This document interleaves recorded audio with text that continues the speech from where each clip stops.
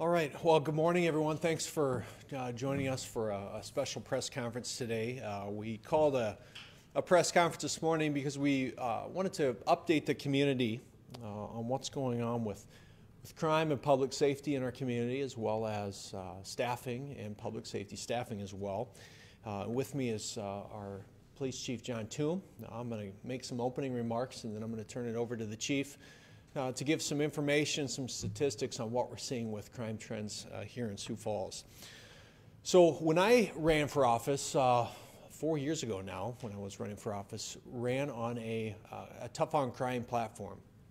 And that platform and that commitment still holds true today. We've been very focused on public safety during my 3.5 years in the office.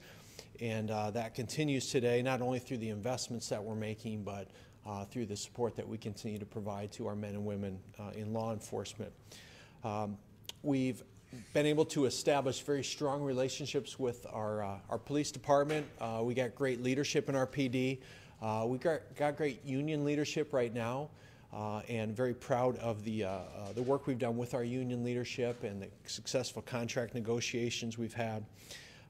One of the biggest wins that we've had, I think, in public safety in the last 3.5 years has been the addition of a police training academy here in Sioux Falls, where previously we were sending those cadets to Pier. Through working with the AG and others at the state, we're able to have our own academy here in Sioux Falls. And in fact, Friday we just were able to graduate a class of 18, I believe, from the academy here.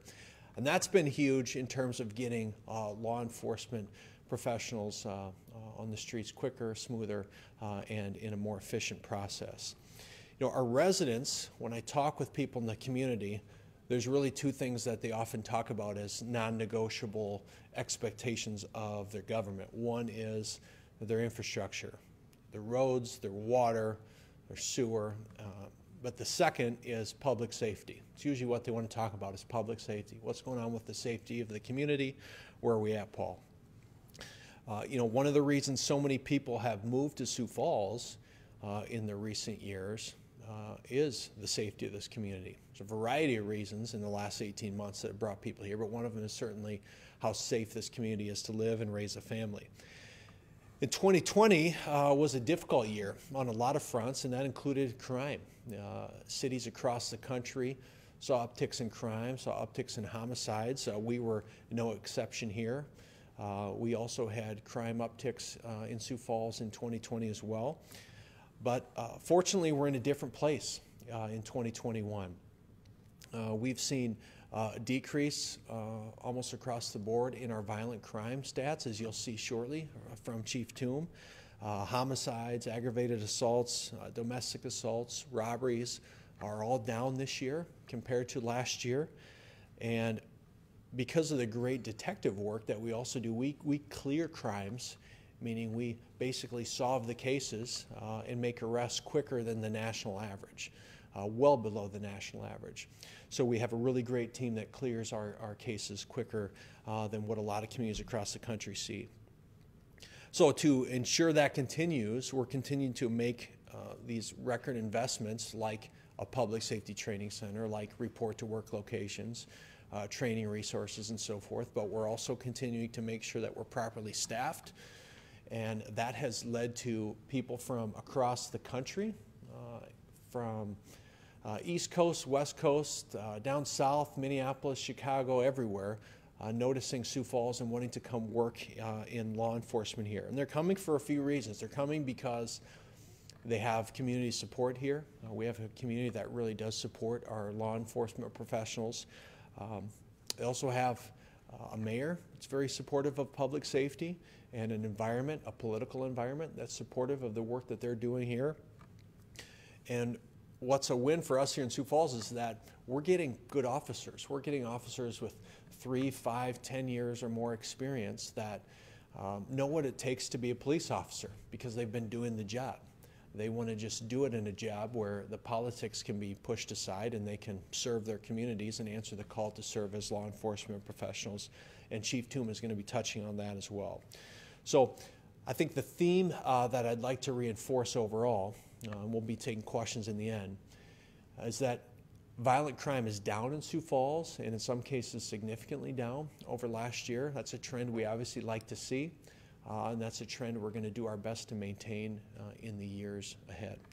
So with that being said, I'm going to turn it over to Chief Toom, who's going to walk through some slides on our data. Chief? Thanks, Mayor. Well, it's important whenever we get the chance to put in shots of our public safety training center. Like I said, we like to just bring this up as much as possible because it's such a huge symbol of the investment of our community into public safety. And I think, again, as some of the points the mayor touched on, that's something we always want to emphasize and really talk about how our community really understands the importance of a well-funded, well-trained public safety component. And so, of course, have to put in a few shots for you on that and the groundbreaking as well.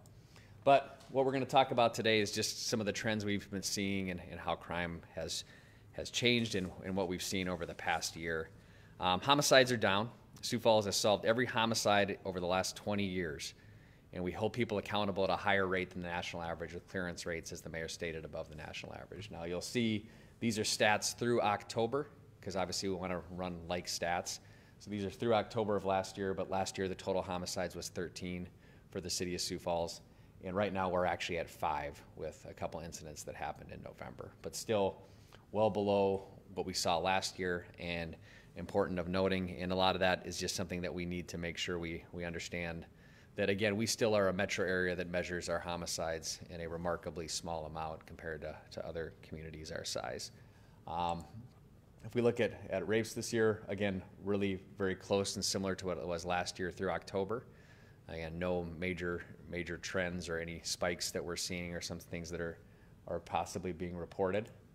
And here's a very important stat. Aggravated assaults, both aggravated assaults and domestic aggravated assaults, have seen a substantial decrease this year. And again, when we see a trend line usually for crimes that tend to follow very parallel to what our population is, to see a decrease in this category is a very positive thing. And I think one of the things that this gives us the opportunity to, especially when it comes to domestic assaults, is really talk about the partnerships we have with the Children's Inn, the Compass Center, Call to Freedom, many other people within the community who really pour time, effort, and energy into making these numbers go down, because the reality is that people need resources and help sometimes to get out of these situations. And as we see with simple assaults as well as domestic simple assaults going down too, this is proof and evidence that partnership is working. And again, the investment that we're making in our community with the collaboration is key. Many times, as you'll hear me say, police can't solve all the issues, but by partnering with the community, we can make an impact. And I think that's an evidence of that right there. Looking, again, robberies down as well substantially from the previous year, and that trend continues. And burglaries, however, on a slight uptick. But again, as we look at the trend line as far as calls for service, population growth, that's something we would predict and say that's about right in line with that trend line average, and something that really wouldn't surprise us for what we're seeing. Stolen vehicles, however, are up substantially, and we won't hide from that fact at all, that stolen vehicles continue to go up. And every Monday, we get an update from our detective bureau about how many stolen vehicles occurred over the weekend. Here's some recent highlights from the past couple weekends. I believe it was 2 or 3 weekends ago, 19 stolen vehicles, 18 with the keys in them, and 1 was a trailer. The following weekend was 9 stolen vehicles, 8 with the keys in them. We could probably put up a graphic of beating a dead horse, because we've heard us say it I don't know how many times about what we're doing and how we need to keep ourselves from being victimized. And I think it's something that we look at, what can we do to avoid crimes and what can we do to prevent things from happening. And this is one thing. In fact, we may institute every night at 10 o'clock, we ask the people of Sioux Falls to check your car keys, make sure they're not in your car, lock your cars, help us put these numbers down, because this is a number that is directly in control of the residents that live here. We'll do our best to hold people accountable, but a lot of times these stolen vehicles end up being used in other crimes or other things that really have more serious consequences. And again, with the stolen vehicle piece comes the other piece that we're often harping on, which is make sure your firearms are not left in your unsecured vehicles, as we've seen them used in crimes again and again. Just one piece that we can work on as a community. And again, every night at 10, I implore you, make sure where your car keys are, make sure your car is locked. Let's bring this number down together. Larcenies, again, on a slight upward tick, but again, in line with our population and our call for service growth line. Nothing alarming there as far as a spike or anything that would cause us immediate concern. And vandalism's trending downward from last year as well. And again, all these numbers, just to paraphrase, are through October. We'll have end of the year stats that compare year to year, but we wanted to compare apples to apples, and so this is through October of last year compared to through October of 2021. Here's our Sioux Falls Minnehaha County Drug Area Task Force, which is comprised of the Sioux Falls Police Department, Minnehaha County Sheriff's Office, state DCI, and numerous federal partners. They have absolutely been doing an outstanding job this year. Records amount of fentanyl seized this year, as you can see from this graph. Fentanyl, as we know, causes overdose issues, death issues. It is probably one of the more dangerous drugs you will see out there right now, and it's important to note that we are seizing record amounts of fentanyl, and often disguised as these M30 pills and other pills as well. But again, we've had an amazing successful year as far as what we've been able to seize. Methamphetamine as well. This is through October, and we'll keep working through the end of the year, but it wouldn't surprise me if we also end up with record amounts of methamphetamine or near record amounts of methamphetamine seized by this task force, who does, again, outstanding work, proactive police work, going out and taking drugs off the streets. Here's the reality of that, though. What you'll see before you is graphs that cover the amount of known overdoses. These are overdoses that the police end up being involved in some way, shape, or form. Again, and next to that is Narcan uses, and these are all from 2018 to 2021. And then the following is deaths. So we are on pace for record overdose deaths, despite record amounts of seizures, despite record amounts of us being involved and trying to put more effort into it. Deaths are on the rise, and we will have a record, more than likely a record amount of deaths this year due to overdose. And here's where the community component comes in. Again, you'll hear me say again, we deal with symptoms of bigger issues. We don't necessarily are able to solve overdose deaths by ourselves. This is where community partners, family members identify issues that are out there and act early to intercede and make sure that we see these deaths go down. As having responded to numerous calls, and many officers have responded to this call, there's nothing quite like telling the mother or father of a young person that they're no longer with us due to a drug overdose. And I think this is where I implore young people and who may be listening to this, and people in general, if you're thinking about using these types of narcotics, I want you to think and visualize your parents finding out that maybe you've overdosed and passed away. Because for officers and EMS and for fire who go on these calls, this is a very real reality that we see. And these 26 numbers right here have names behind them. And again, this is where we partner together as a community, look at different resources that are out there through the link or other drug counseling areas and say, okay, how can we make an impact, and how can we work with our families and our friends and our loved ones so that we keep these statistics down. Along with some of the crime stuff, we're going to talk about staffing levels and recruitment today.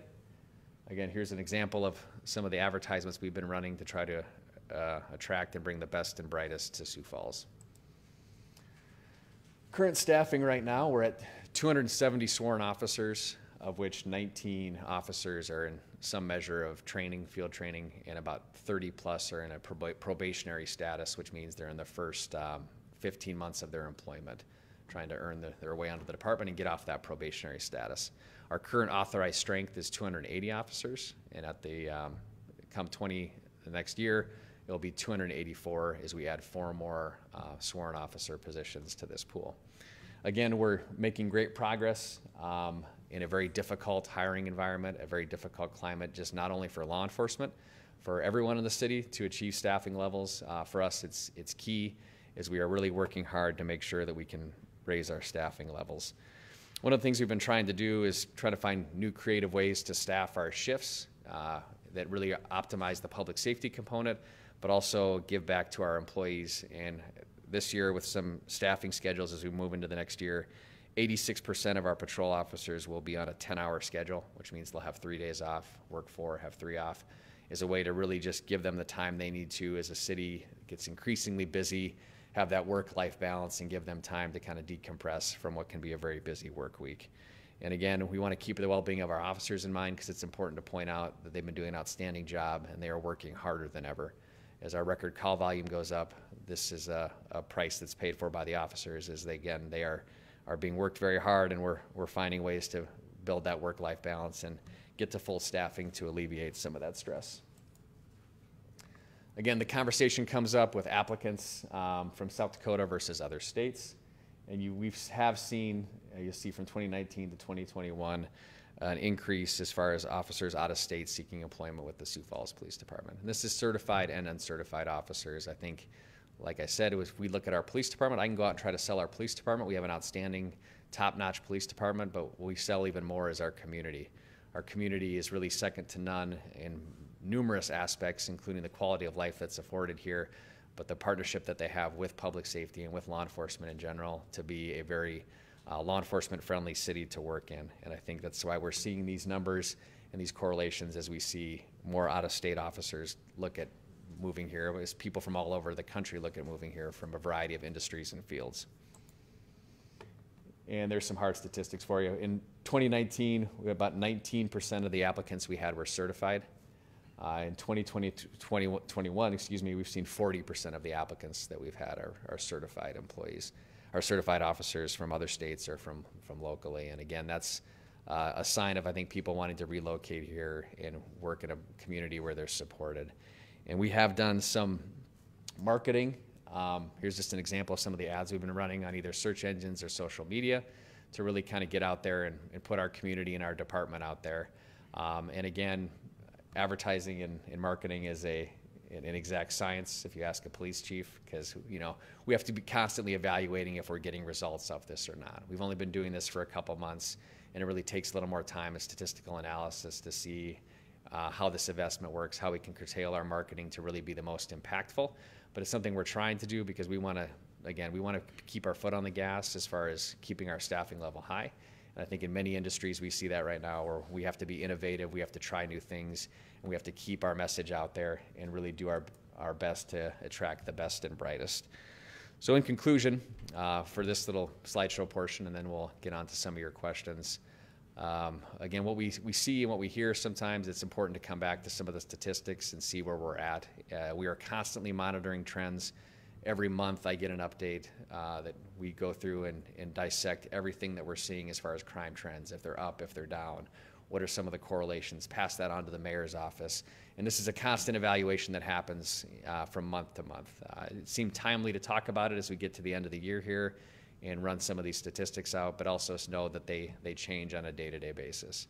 Like I said, we had 2 more homicides in November where we haven't added because that was an October thing, but we're still at a pace where we're comfortable with where we're at, and we're seeing positive trends and positive partnerships with the community. And again, we can't thank the community enough for their support, and excited for what the future holds, especially with the Public Safety Training Center and really moving forward one Sioux Falls. So.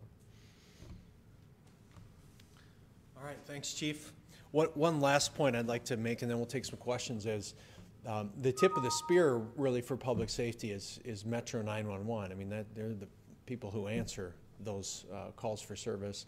And we've also made some historic investments there with Metro Communications in adding dispatchers at a level that we haven't in quite some time, because the way the city budget historically works is this. We look at our population growth.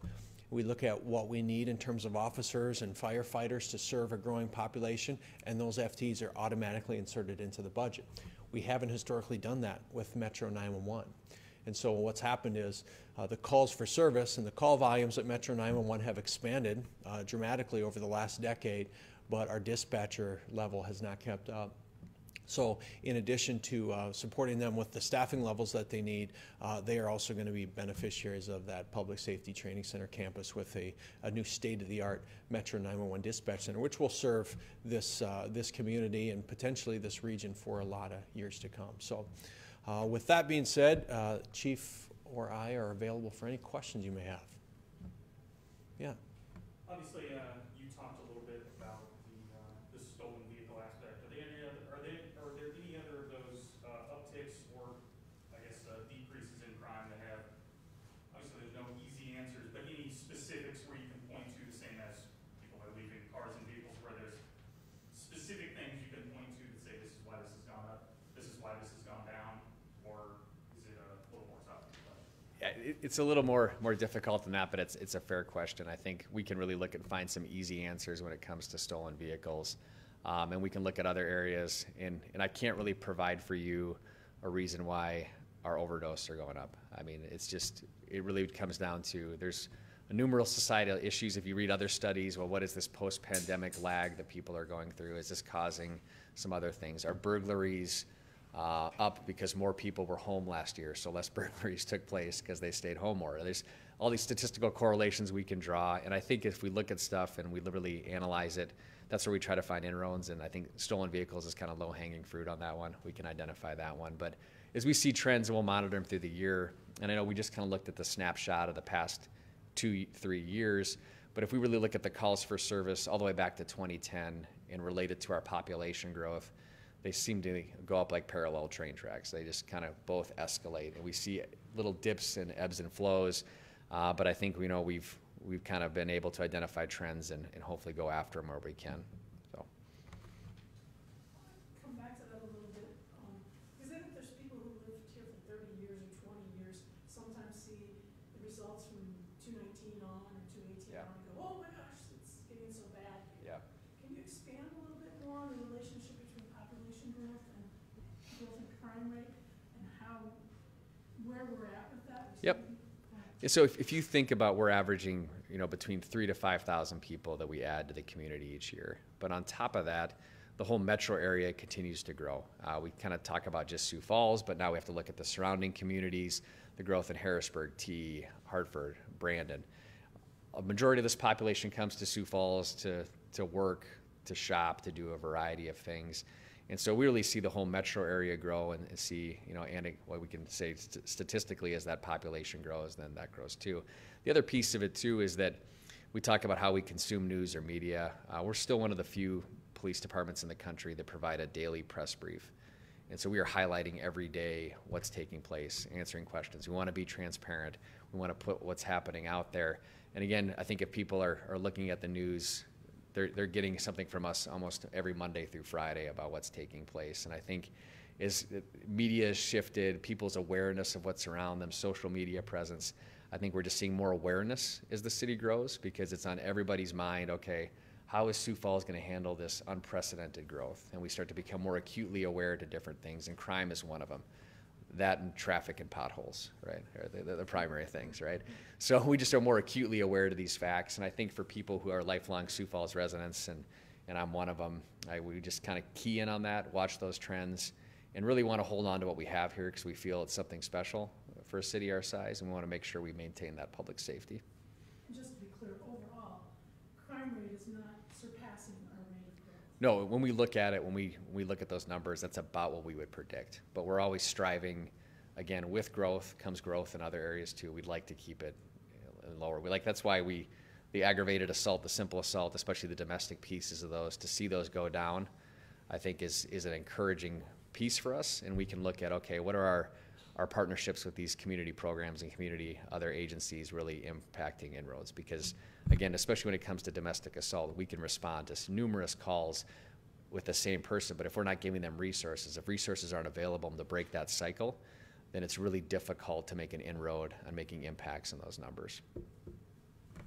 So, question for you is, you showed a statistic up there of out-of-state officers coming and stuff like that. Yeah.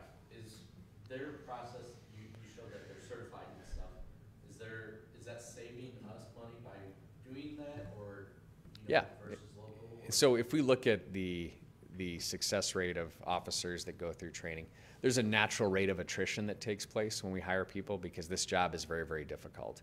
And again, it's difficult, and for some people, they really don't find out that it's not for them until they get in. Certified officers typically have already kind of been through the fire a little bit. They understand what the job entails. They're more likely to really be successful within that process.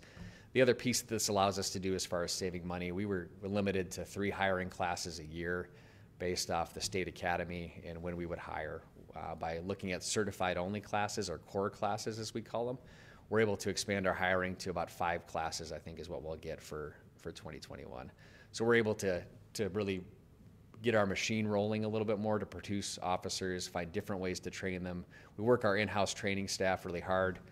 We said, just get through 21 and 2022 so we can really get some unprecedented hiring, and then we'll give you a break. But they're up for the challenge because they recognize, the whole department recognizes that getting us staff to an optimal level is a team effort. We'll pull instructors from all different parts of the department to make it work.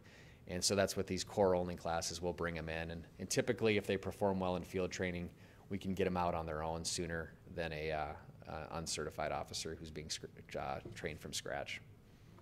I think one other point I want to make on that, and Chief can speak to this better than I, but it relates to that question, is these officers that we do see from out of market have validated what a high level of training that we do provide our officers here in Sioux Falls, because there are times when we have some officers with reciprocity who have come from large departments, large PDs from around the country, who we need to either retrain them or for the first time train them on things we expect of our officers here. And that it's been great for me to hear, because it gives me reassurance and kind of validation that the training standards that we have here in Sioux Falls are very, very high. And so while those officers that come in are already there, and as John said, they're already used to the chair and they've been doing the job, there's still some training aspects that we still need to invest in to make sure that they fit that Sioux Falls culture of excellence that we've really put a lot of money and effort and time into over the years. Yeah, and as I've said before, the bar is not sliding. Our standards are our standards, and they need to be reached. And again, we'd rather have the right people than just a number, right? And so we're not going to compromise our standards, or we're not going to compromise our training. Again, it's important you have the right people out, and that's what the community expects of us. I think we're working towards Alfonso. Just continuing on with the discussion of officer recruitment a couple years ago, I think we had this one black police officer. Can you talk about the diversity of some of the people who started diversifying the police department? And so we take the applicants that come our way, and we can't really pick and choose who comes through here. And so you'll see some diverse faces amongst the group that we're bringing in the next couple months here. The diversity piece in recruitment of law enforcement is a complex topic. And again, I've talked about it at length recently, and the efforts that we're needing to really diversify and make a police department that's representative of its community is actually with middle school kids. I think we've talked about this. This has to start now. We're partnering with the community, with different community groups to say, hey, I know you're 12 now, but have you ever thought about being a Sioux Falls Police Department officer? Because that's who we want. We want people from the community. And so again, we have to find ways to partner with different community groups to say, how can we help you? How can we meet you halfway to bring up people and really encourage them to get into a role in law enforcement? But yeah, we put out our marketing. There's rules on marketing, on how you target and how you go out and how you send your message. And so we'll continue to explore those options. But for me, I'm looking at when I'm eligible for retirement. Hopefully some of these ideas and plans that we'll be unveiling within the next year will be paying off, because it's a long game. It's not a short game when you're talking about that topic. And if we had a formula to figure that one out, I think I'd retire and become a consultant for a lot of other companies around the country, because that's the question within nursing, within teaching, with tons of other industries. How do we increase that diversity component? And I think that's something that'll be a work in progress throughout my tenure as chief, as we collaborate and work on different ideas.